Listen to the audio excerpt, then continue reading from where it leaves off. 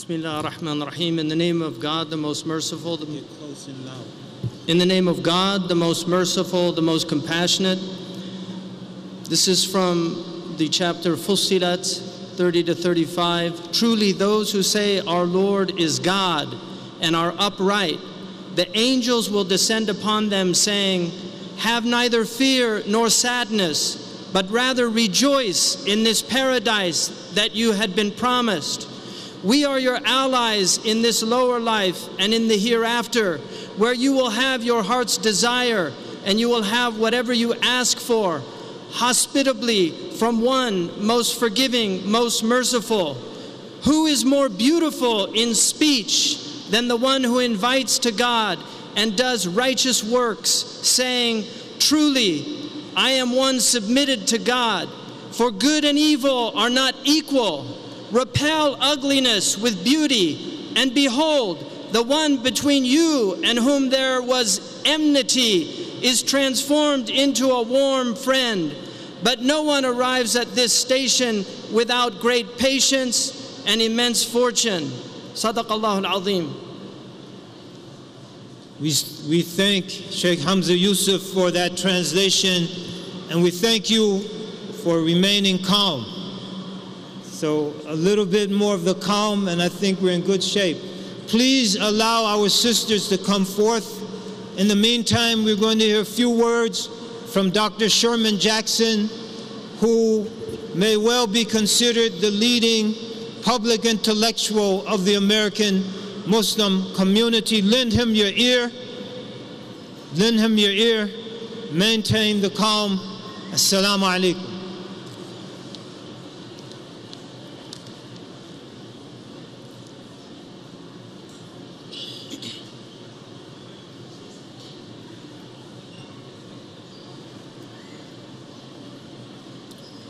Bismillah ar-Rahman ar-Rahim. Friends, family, brothers and sisters, I would like to bid you with the greeting of peace. Assalamu alaikum.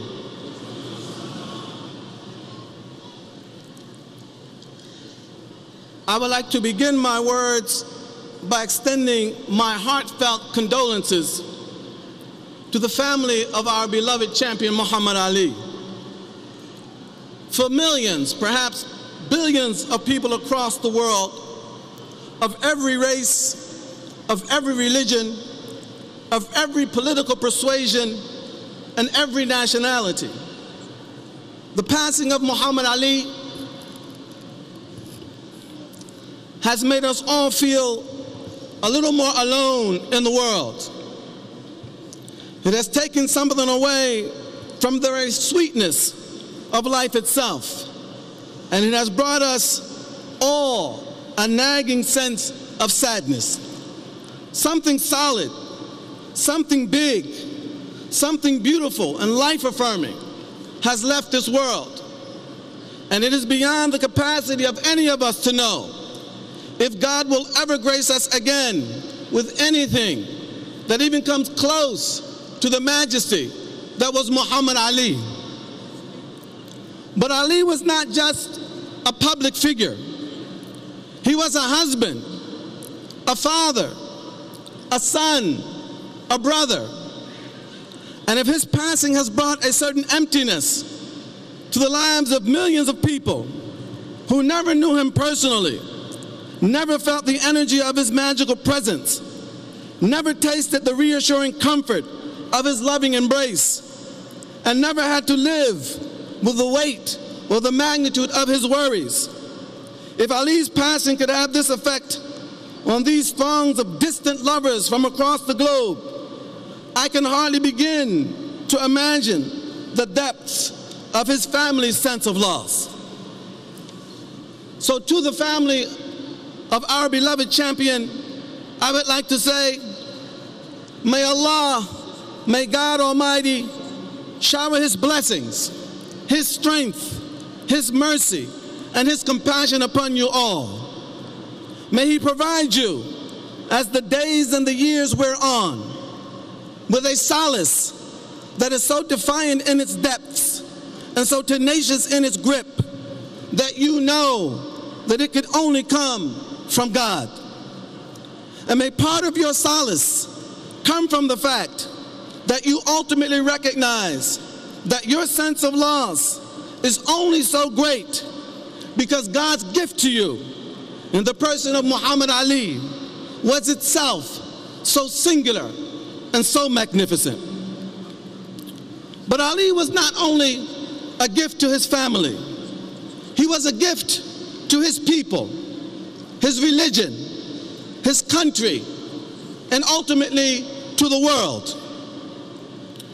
As for his people, Ali was an unapologetic fighter in the cause of black people in America. And not just the classes among black folks, but even more especially the masses. Ali was the people's champion, and champion he did the cause of his people. You see, the key to dominating a people is not simply to subject them to unjust laws, institutions, and social cultural norms. The key is to get them to accept this as normal, as just the way things are, as our way of life. It is to get them to internalize the sense that their role in life is simply to live as others tell them to live, and then to be thankful that those others are willing to allow them to live so. It is to take a people's story away from them and then assign them some jive time supporting role in your story. Once this happens, a people can never just be themselves. They must always perform according to what you say is normal. And they will be judged, awarded, or penalized based on how well they follow your script. In this state of mind, a dominated people remain convinced that reality is always fashioned by someone else, that they themselves can only function as consumers, never as producers of the fundamental values, conventions, ideas, and institutions that shape life. Ali took a wrecking ball to all of this, and his brilliance and his lasting endurance lies in the fact that he touched us all exactly where we needed to be touched, in our hearts and in the very deepest depths of our souls. Ali gave us identity, a new, authentic way of being ourselves. He gave us pride and confidence. He taught us that we were beautiful and that what we thought was right or wrong was just as worthy of consideration as what others thought was right or wrong. Ali inspired us. He filled us up. He gave us courage, and he taught us something about how to fight, not only inside the ring, but outside as well. For even in defeat, Ali showed the grace, the humility, and the forward resolve and determination of a true champion. This is the stuff that transformed the lives of millions of black Americans, myself included.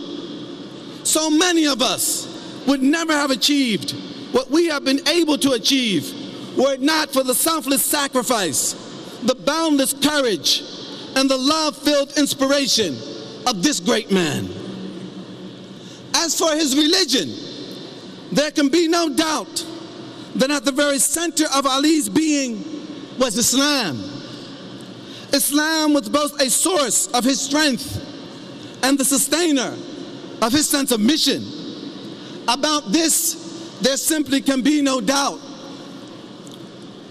But beyond what Islam did for Ali, Ali did something for Islam, especially in America. Ali did more to normalize Islam in this country than perhaps any other Muslim in the history of the United States. Of course, Ali was not a theologian, a sheikh, or an imam. And because of this, some might think that I am overstating my case here. But here is a news flash. Most people do not live in the world of the theologians or the scholars. Most people live in the world of culture. And while religious scholars play a critical role in preserving the proper understanding of religion, if the prevailing culture does not reinforce and give practical meaning to their teachings, those teachings will find limited application among the masses. It is one thing to teach that God wants people to be charitable to the poor, or that he does not want them to eat pork. It is quite another thing, however, to produce a cultural orthodoxy that makes generosity cool and eating pork uncool. The same applies to standing up for what is right and standing against what is wrong. As a cultural icon, Ali made being Muslim cool. Ali made being a Muslim dignified. Ali made being a Muslim relevant. And all of this he did in a way that no one could challenge his belongingness to or in this country. Ali put the question of whether a person can be a Muslim and American to rest. Indeed, he KO'd that question. With his passing, let us hope that that question will now be interred with his precious remains. As for his country, there is a hadith, a statement of the Prophet Muhammad, in which he instructs the Muslims, help your brother, whether he is right or wrong. The Prophet's companions asked him, O Messenger of God, we understand that we must help our brother when he is right, but how can we help him when he is wrong? The Prophet responded, stop him from doing the wrong that he does. Ali helped this country move closer to its own ideals. He helped America do and see some things that America was not quite ready to do or see on its own. And because of Ali's heroic efforts, America is a better place today for us all. And in this regard, Ali belongs not just to the Muslims of this country. Ali belongs to all Americans. Whether you are black, white, Asian or Latina, Jewish, Christian, Muslim or atheist, if you are an American, Ali is part of your history, part of what makes you who you are. Thus, as an American, Ali belongs to you, and you too should be proud of this precious piece of your American heritage. And you should never allow anyone to deny you or disabuse you of your rightful claim to Ali's legacy. As for the world, who has filled the world with more hope, more inspiration, more empathy, more humility, and more goodwill than Muhammad Ali? Till the end, after all he had gone through in his life, despite his debilitating illness and all the other reasons he could have relied upon to be angry, vindictive, and insensitive to the sufferings of others, after all of this, there is no hatred in Ali, no bitterness, no malice. There was nothing but a bigness of heart and a graciousness of spirit and goodwill towards everyone. What a gift. As I close, I would like to say something for the record. And I would like to say it to Muhammad Ali himself. Ali, I love you, man. And I have loved you for a very long time. And I will continue to love you, to cherish your memory, and to celebrate your legacy. And this I will do, God willing, for as long as I shall remain on this planet. For now, however, I must bid you farewell. So I say to you, so long, my illustrious champion, my ever-present inspiration, my hero, my Muslim brother. May God's peace and blessings caress you and comfort you until that time that you meet him. Until then, my beloved, rest in peace, and know, as I know now, the true meaning of those prophetic indeed those divine words, Salam alaikum. Salam alaikum.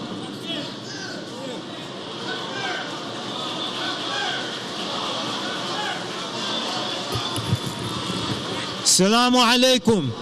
All right, now we're going to hear, and we appreciate your cooperation. The front rows, please, if you could just move back a little. Move back a little so that the policemen can have more space and they too can move back.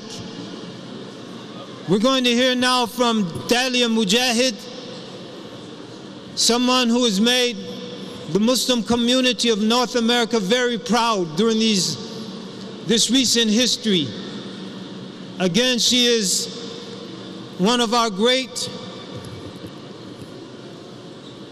scholars, activists, intellectuals, and a great Muslim mom. Dalia, salam alaikum.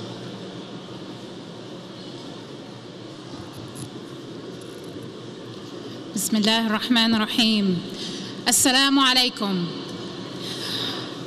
I greet you with peace during the holiest month of Ramadan. We are gathered here today to remember and to pray for a man whose name means praised in the heavens and the earth, praised by God and praised by the people. A man who Sports Illustrated named the Sportsman of the Century. Time magazine named as one of the 20 most influential Americans in history. Muhammad Ali, the people's champ. We gather in Freedom Hall, the location of his first professional fight in Louisville, to recognize a man who taught us how to be free. He called Muhammad his free name. It symbolized for him a decision to put his principles above popularity, his conscience before conformity. And he was willing to pay any price for this belief. He taught us to be free by showing us what it meant to own fortune and glory as a means to serve God, but never to let fortune and glory own him. They were in his hands, not in his heart. He was free, unshackled by the chains of worldly attachments. He dreamed of being the heavyweight champion of the world since he was a child. Yet he was willing to have the initial fight with Sonny Liston canceled rather than disavow his faith or his relationship with Malcolm X. When he finally was able to fight Liston and win the title he had always dreamed of, he sacrificed millions because risked jail time, endured vicious hate and daily death threats because he refused to go to war. His own friends and family were pressing him under that tremendous weight and pressure to conform, greater than any opponent he could have faced in the ring. Muhammad was victorious, emerging as a free man who couldn't be bought or guilted into violating his conscience. He never ran from a fight. He fought every battle he faced with dignity. He didn't leave the country to avoid the draft. He fought a fair fight until the highest court in the land gave him his justice. He exemplified dignity. As Dr. Jackson wrote, he challenged us and showed us what it meant to fight and hit hard, inside and outside the ring, without bitterness, without malice, and without apology. Ali's understanding of the oneness of God, that he would answer only to God, submit only to God, made him see the oneness of humanity. He was an athlete who was not expected to have an opinion, much less one that so sharply countered the tide. Yet, he saw a picture of a little Vietnamese girl, wide-eyed among a row of mangled bodies of Vietnamese killed by American force, and his instinctual compassion compelled him to stay out of this war. So let this day, as we stand here in every color and creed, let this day help us remember God's promise. When you seek the pleasure of the people against God, God will make the people displeased with you. But when you seek God's pleasure in spite of the people, God will make the people pleased with you. Thank you.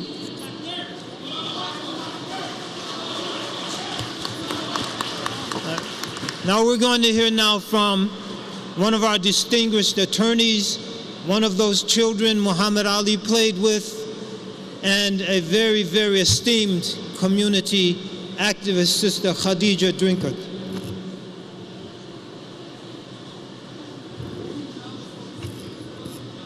Assalamu alaikum. My name is Khadija Sharif Drinkard, and I first met Muhammad Ali as a student at Sister Clara Muhammad School in Harlem, New York. He would come to my 4th grade class and tell us that we could be anything we wanted to be. He would share his vision of what he expected from us and the responsibility we had to be excellent in whatever we endeavored to accomplish. He was playful and simultaneously serious. He was a giant, but gentle and kind. He would buy us bean pies and carrot cakes from the local Muslim bakery. And he always left us with a powerful message about our history and our religion. Those lessons and interactions that I had with him at 9 years old stayed with me throughout my life. And the same love and encouragement that Muhammad Ali shared with us, he shared with the world. He had the ability to make anyone who came in contact with him feel special. He ignited a fire in us that made us believe that we too would be great. What he was able to accomplish in the span of his lifetime is nothing short of extraordinary. He went from being a champion to becoming a hero by standing up for what he believed and being courageous enough to sacrifice his freedom for the well-being of others. His stance as a conscientious objector to the Vietnam War inspired and emboldened all of us. His willingness to give up his possessions taught us that the real prize is integrity, morality, and dignity.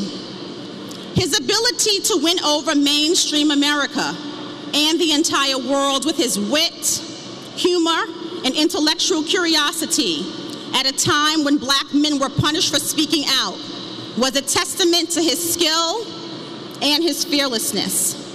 And while he could spar with any fighter or media personality and always come out on top, perhaps he was most beloved because he showed us how dynamic and brilliant we are as a people. As a young African-American Muslim girl growing up in the heart of Harlem, at the epicenter of poverty and disenfranchisement, he inspired me and gave me a voice.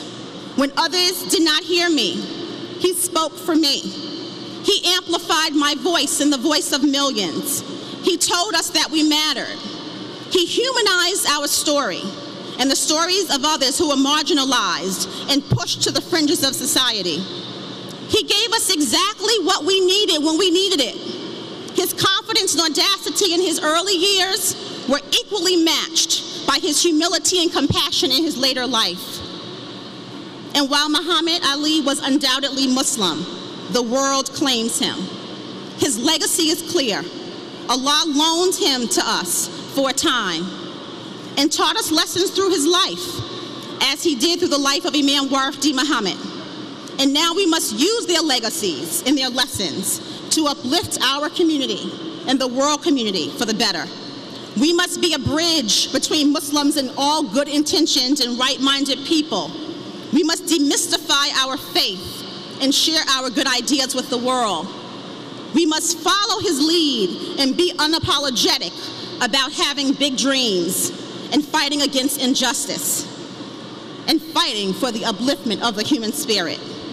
So I say to you today, in honor of Muhammad Ali's life and legacy, that I am Muhammad Ali, that you are Muhammad Ali, that there is a world of Muhammad Alis, and that the lessons that he taught me at 9 years old, I still live with them today. He taught me to love humanity, to speak the truth, to be courageous in the face of adversity, to push oneself beyond what I thought was imaginable, to understand and accept that God is always in charge. But most importantly, he taught me that God Almighty is the greatest. Assalamu alaikum.